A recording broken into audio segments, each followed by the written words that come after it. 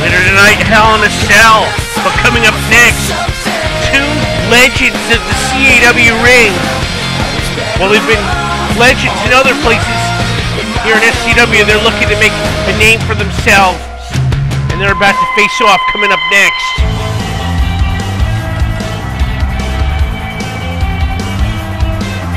And right there has been a legend in various CAW leagues. Notably a Slam and Jam Hall of Famer. I walk along the avenue. As well as I never thought I'd meet a CAW's flagship event, walked away as champion. Been hardcore champion here in SCAW. With auburn hair and tawny eyes. So in our 10-year celebration, he needed a partner to fight Spider-Man and Homer Simpson. He chose a partner. And I ran so far and they lost. So no doubt in my mind that Vercetti would blame his partner for that. And that's what we saw these guys as a team.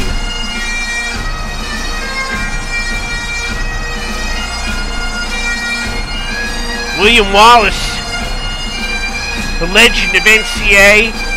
He was the last champion, last I checked, of that league. Won it in their final match.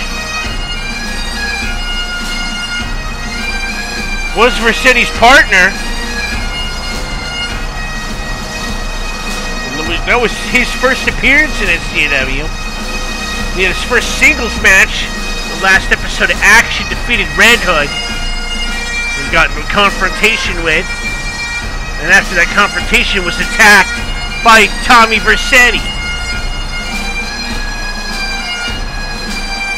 You've got two superbly talented performers who have found success in the squared circle in various CAW leagues. As far as I know, this is the first time we've seen these two face each other one-on-one anytime, anywhere. Of course, I could be wrong. But we're seeing them here in SCAW. I'm sure not a lot of people ever thought we'd see either of these guys in this league, but that is where they are now. A drop kick by Vercetti onto William Wallace.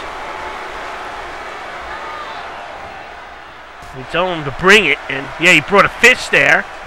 And now they're just up in punches, and there was a kick in there too.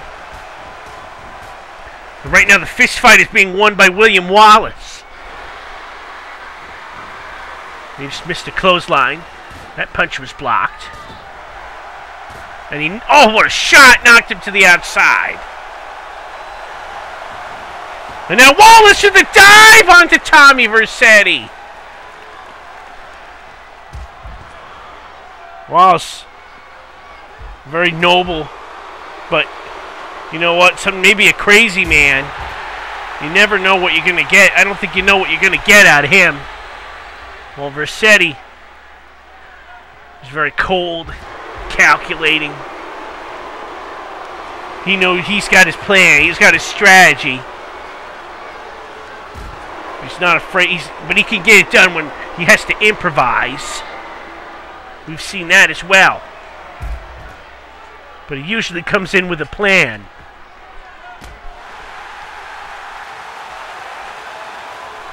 I think if you're going to be in there with someone like William Wallace, you're going to have to throw the plans out the window. He gets scoop slammed on the hard floor there. Almost scoop slammed him on the steps. Wallace seems willing to take it all over the place. Remember, there are no countouts or disqualifications in the mega events. Winners and losers here. I want to believe the first to Hell and Back was more than 10 years ago. We didn't even have an official venue or city that we called it was in. But we had a Hell in a Cell match that night for the SCW Championship. It was the second time he's done that on the outside. Throws steel stairs there. Clothesline again. These guys have spent more time on the outside than they have on the inside. Oh, and that was like a flapjack on the floor.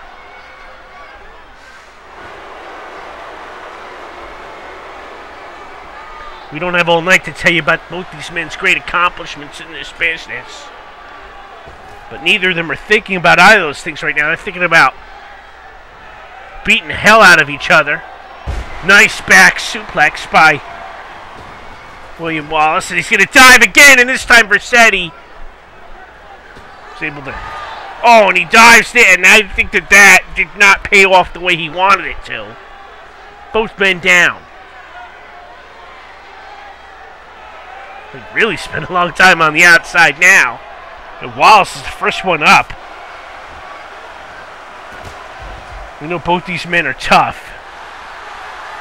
I don't think anybody's tougher than Wallace. I mean, oh, there's a walk right into like a spine buster there.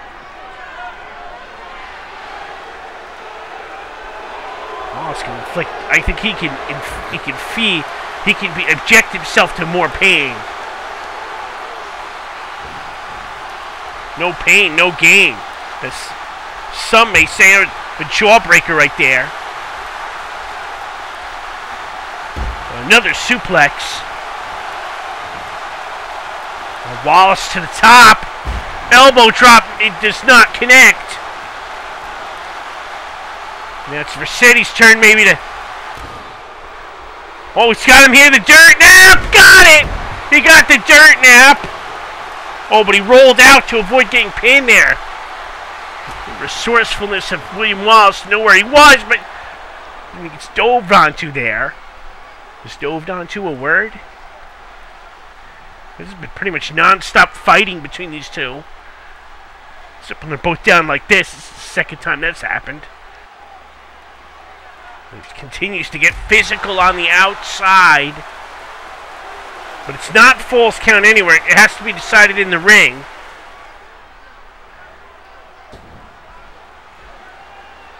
My God, can you believe the first Hell in a Cell match was 20 years ago this month? Oh, and he missed. He dived. I just remembered that statistic. Between Shawn Michaels and The Undertaker in St. Louis. As he just hit him in the ass with that chair. He chaired his ass. And after it touched his ass, he just punched it into the face. Your ass is now in his face. Oh, and there's a Claymore Slam.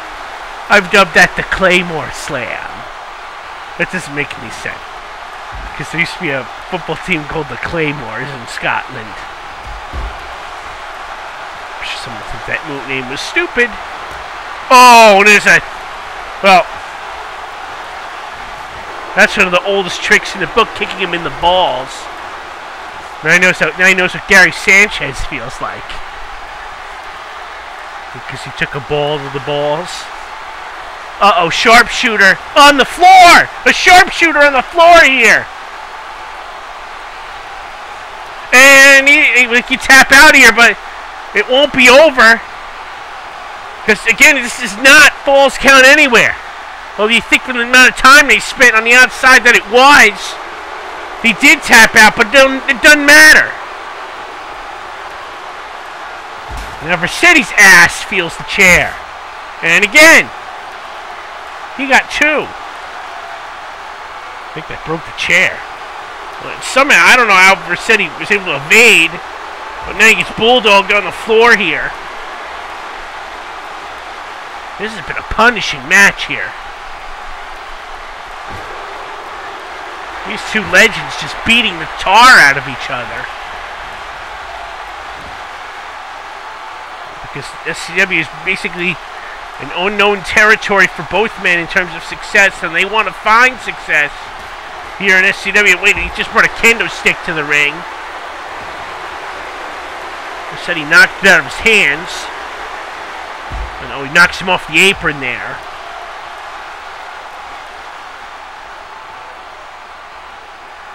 He's trying to try that skull crusher on the floor. It didn't work. He didn't get it.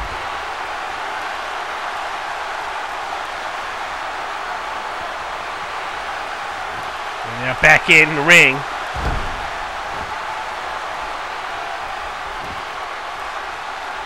Now what's he? He's gonna go to the top here.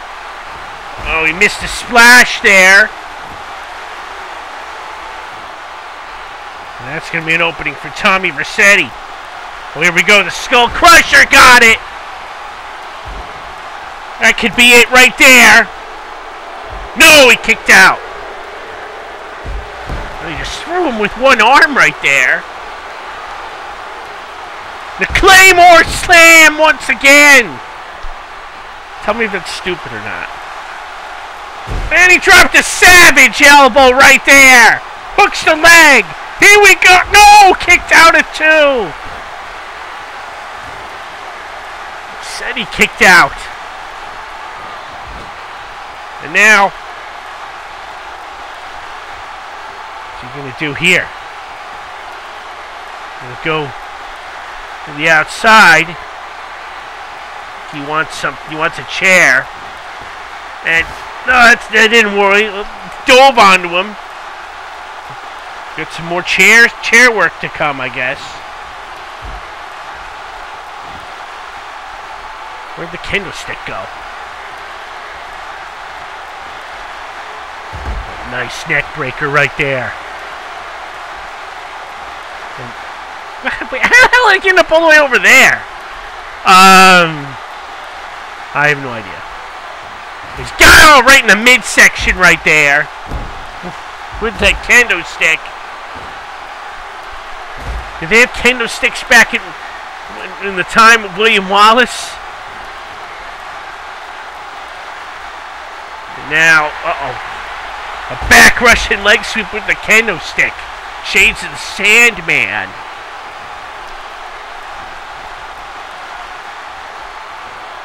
And a suplex. I remember when the Sandman was in the WWE? That was cool. It was actually kind of fun.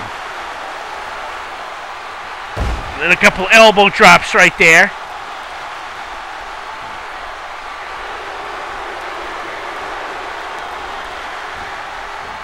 And now in the corner.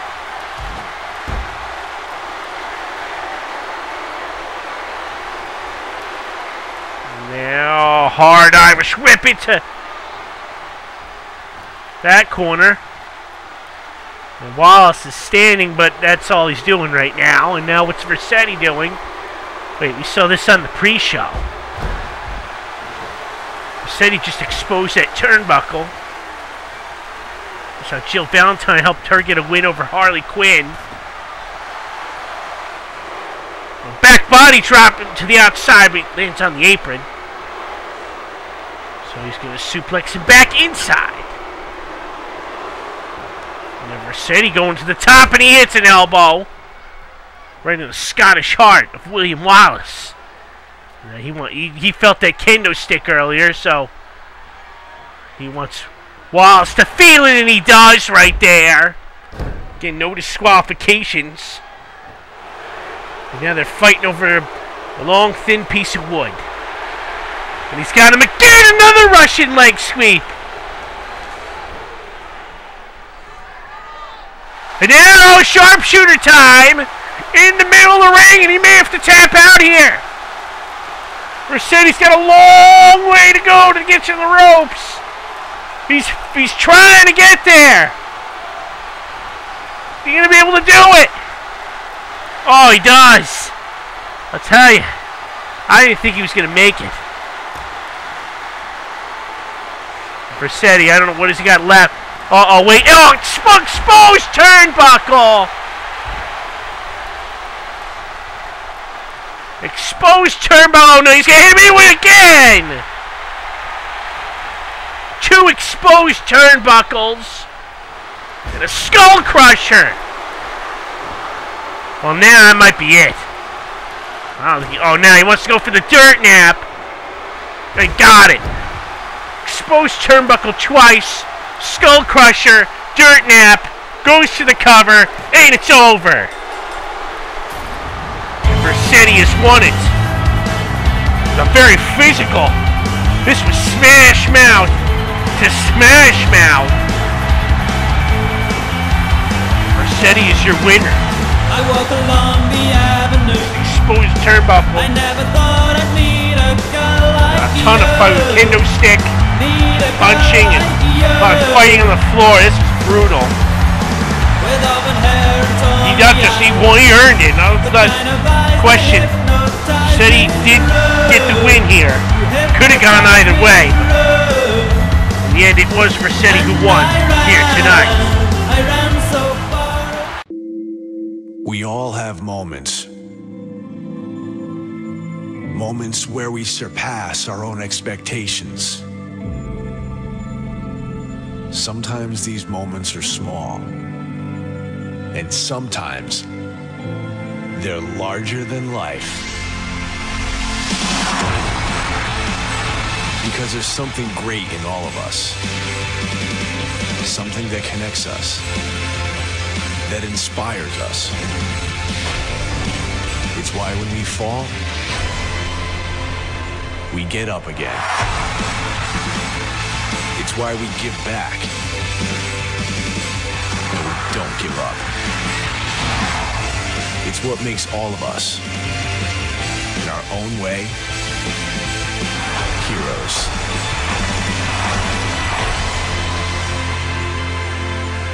For the hero in all of us.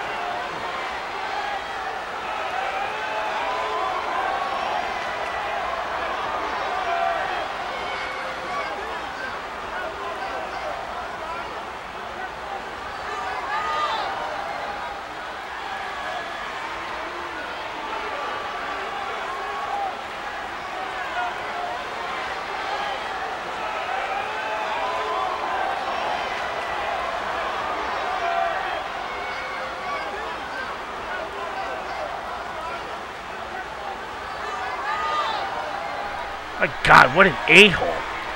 Seriously. Coming up next, it will be the SCW Legends Championship. The Prince of Persia will face Ichigo Kurosaki. Only 2 out of 3 falls. Let's go back to last flash. Saw Ichigo assaulted by the Prince. Look at this. The post there, and his foot. Look at this. Oh! That's did some major damage. I can tell you that Ichigo did go through concussion protocol. Following that, he did not, I repeat, did not suffer a concussion. We are told he is ready to go, but I think he's 100%. Prince just endeared himself to nobody in this building. And the things he just said.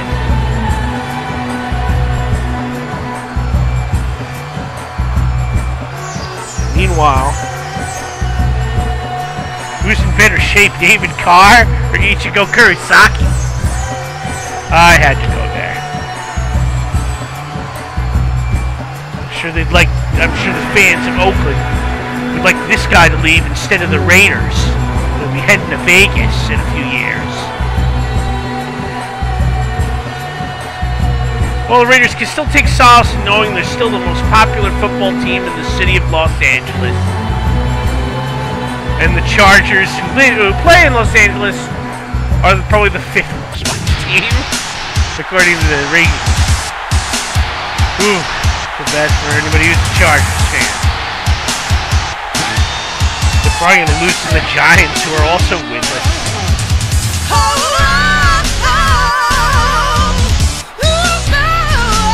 Anyway, Ichigo cursing sees holding the SCW Legends Championship, which he won shortly after Blood, Sweat, and Tears.